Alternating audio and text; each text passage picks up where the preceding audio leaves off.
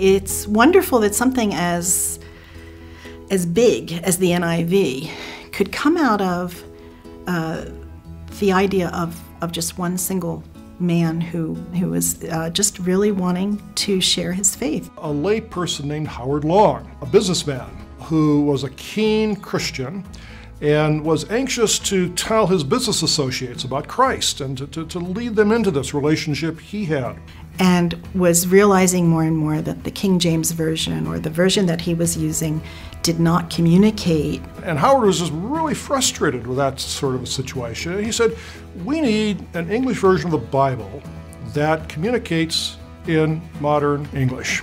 And ultimately, over several years of meetings and kind of planning, there was born a group of scholars who decided to dedicate themselves to the thing we now call the New International Version of the Bible.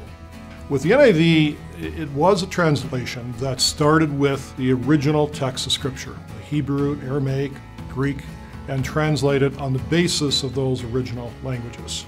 There's a continuity there, and there's a heritage there, and a tradition that is valuable. It was rather surprising because they were very conservative, and yet they had this very modern view of translation. And they insisted it had to be in the language of the people.